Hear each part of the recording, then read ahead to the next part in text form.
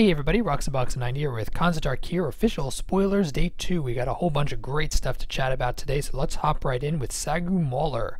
6 for a 6/6 trample, hexproof with morph, 3 green and a blue.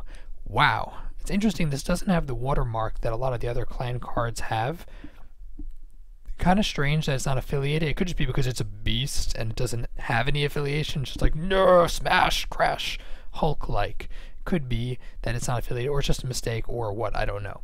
But it has trample and hexproof, which makes it a huge bomb in limited. It also enables the Timur ferocious mechanic, which is also great because it's almost impossible to deal with so far in this format without one of the 2 wrath spells, or a big creature that's bigger, but we don't really have any.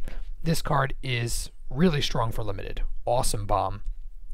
Anafenza the Foremost. We have the clan leader, the white, green, and black 4/4 human soldier. For the Abzan, whenever it attacks, put a 1/1 counter on another tapped creature you control, and if a creature card we put into an opponent's graveyard from anywhere, you exile it.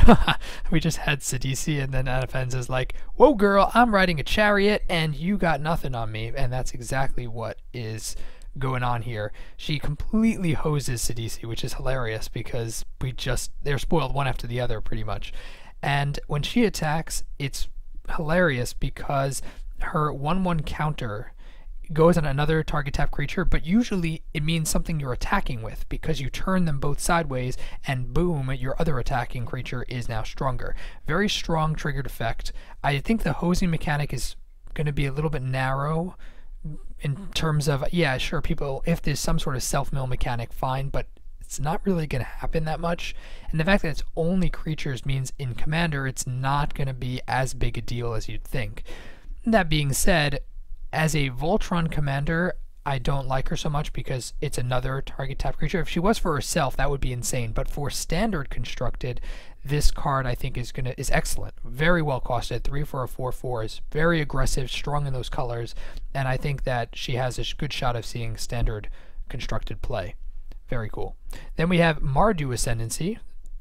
The Mardu clan's white, black, and red enchantment. Whenever a non-token creature you control attacks, you put a 1/1 red goblin creature token onto the battlefield tapped and attacking. Sacrifice it. Creatures you control get O+3 until end of turn. I suppose that's because Zurgo is a 7/2, and so it would be either too broken or they want to support the toughness of the Mardu clan. But if you think about it, this is kind of hilarious when you put it alongside Goblin Rabblemaster, because when at the beginning of your combat, you get a 1/1 goblin with haste every single time, and it makes all your dudes stronger, and then you put that together with this and you get multiple red goblins. It's just absolutely insane with a very aggressive Mardu colored deck, and I think that could definitely be something.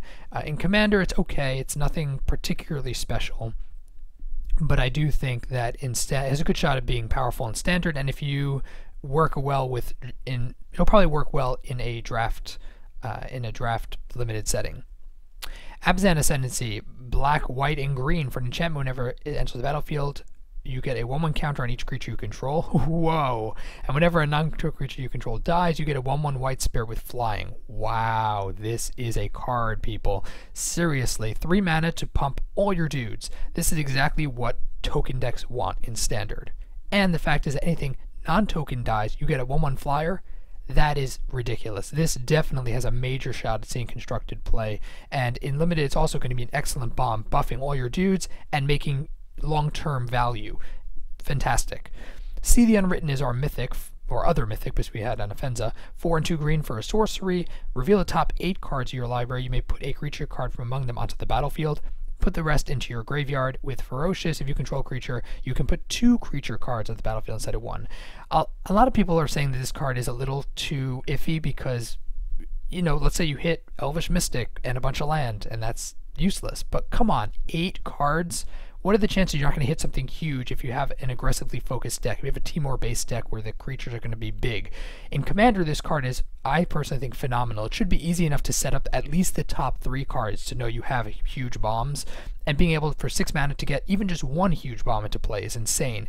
Being able to get multiple I think this card is a good shot. Yeah, it's not to the nail, but I do think it has a good shot at seeing major play in Commander, and I think it even has a shot in Constructed at the top of a curve, being able to eat through 8 cards of a deck, and if they're all land, great, then it gets rid of all the land and sets up for your hopefully pulling a huge bomb next turn, but most of the time chances are you're going to hit something big.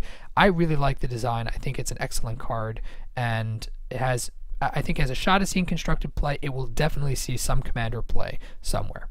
So those are our spoilers for today, and I hope you guys enjoyed the breakdown. I'd love to hear your guys' comments down below in the comment section about what we've seen. Let me know your thoughts. If you enjoyed the video, tap the like button. If you're new to the channel, check in and subscribe for more Tarkir spoilers coming to you real soon. As always, Rocks the Box 90 signing out. I'll see you guys next time.